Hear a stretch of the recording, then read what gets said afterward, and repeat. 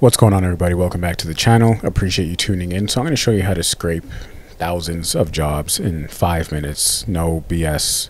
This is what we do on behalf of our staffing and recruitment clients. If you run a staffing and recruitment firm yourself, you can use this as a tutorial. If you run a lead generation agency or anything of the sort, you can use this as a tutorial as well for your clients. Without further ado, let's get into it. So you're going to go to LinkedIn Jobs, obviously, and you're going to input the job title.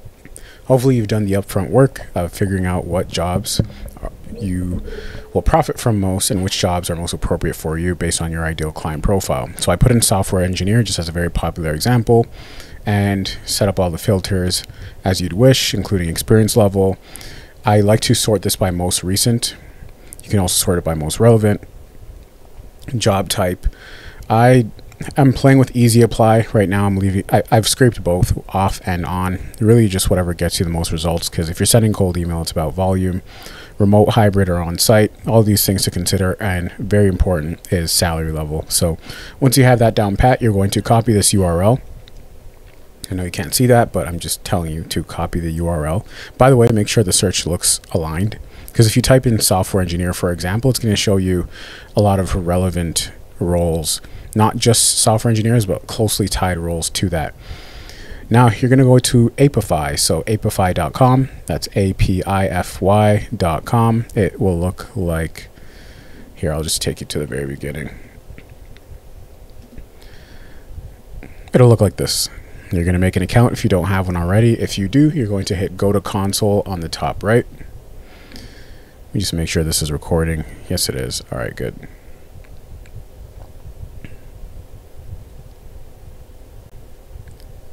And of course it lagged on me. Here we are.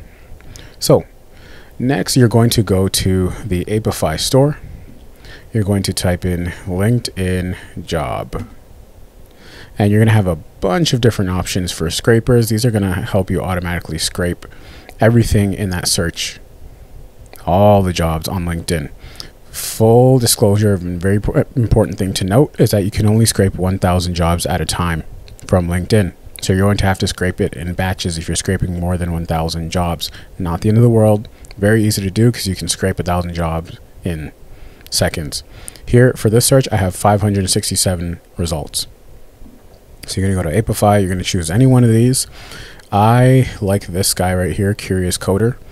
He makes a lot of really good scrapers. I've been using the one in the top middle right here, but I'm experimenting with this one right here on the top right. It's because I like the pricing model better. It's $1 per 1,000 results, which is really good because that means a search with 500 results is going to cost me 50 cents. I'd pay that all day. Next, you're going to go here and you're going to paste in the search URL. And you can add in multiple search URLs as well, but again, 1,000 jobs at a time. Now, I like to turn on scrape company details. I like to scrape as much data as possible and then sort it out later in Clay. You can leave this blank if you want to scrape the entire search. For the purposes of this video, I'm going to limit it to 5 jobs scraped.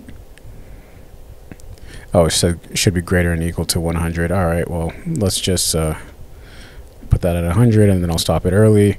And then this, I would leave it as is, but I would turn on no timeout. And then let's put this here. I'm going to set my limit, but you can leave this blank for yourself. Then you're going to hit save and start. And I'm going to stop this early. So it'll look like this. At this point, I would go and just, I don't know, maybe make a quick coffee or something like that. And it's going to start scraping these jobs, as you can see, with the company LinkedIn URL. You know, if there's benefits, how many employees are in the company, which you can use all this information to filter. The company name, even the company slogan, the job description and the position title, the industry as well. So you can remove any staffing and recruitment firms if you want to go directly to the actual company that's hiring. The job department, who posted the actual job, so the recruiter or the HR person, and their title as well, if you want to avoid them or reach out directly to them, or it'll help you find their email address. Again, the job position title itself, all this fun stuff. All right. So I'm going to abort it here, but normally you would just wait for that to finish scraping, and then I would export this. And at this point, I would just download all the columns, to be quite honest with you, as a CSV, by the way, very important. Whoops. You just hit download, and there you go. I'm not going to input this into Clay because it's going to lag, but it would just give you a CSV file. Here's what we'll do. We'll import it into Google Sheets just so you can kind of see the kind of data you can get, and then I'll leave it up to imagination, or I'll let you leave it up to imagination. So import, upload, let's drop this in. It's not even the right Google account, and then we'll replace the spreadsheet. Yeah, we'll just replace it. All right, so normally I would just import this into Clay. However, for the purposes of just showing you what's here, this is the kind of information that you would get. It's pretty good.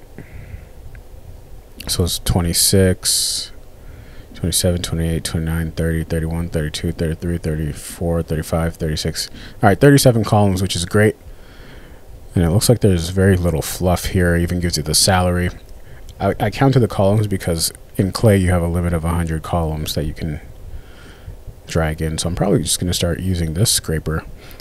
The date the job was posted at. This is awesome. Yeah, this might have just become my new favorite scraper. Job description. So you can scan these job descriptions using ChatGPT and then filter out for like the top skills and then use that as personalization in the copy.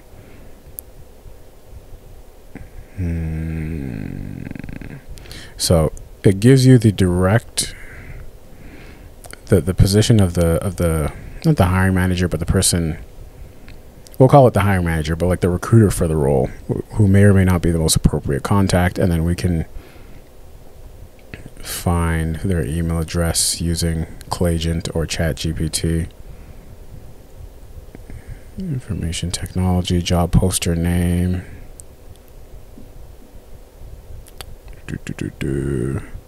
Yeah, it should be pretty easy to get their email address. I have a prompt in ChatGPT that I use. But anyway, that's my process. So it literally takes you less than 5 minutes. I hope that helps everyone. And if you guys have any questions, just leave a comment. Otherwise, see you guys in the next video. I'm out. Peace.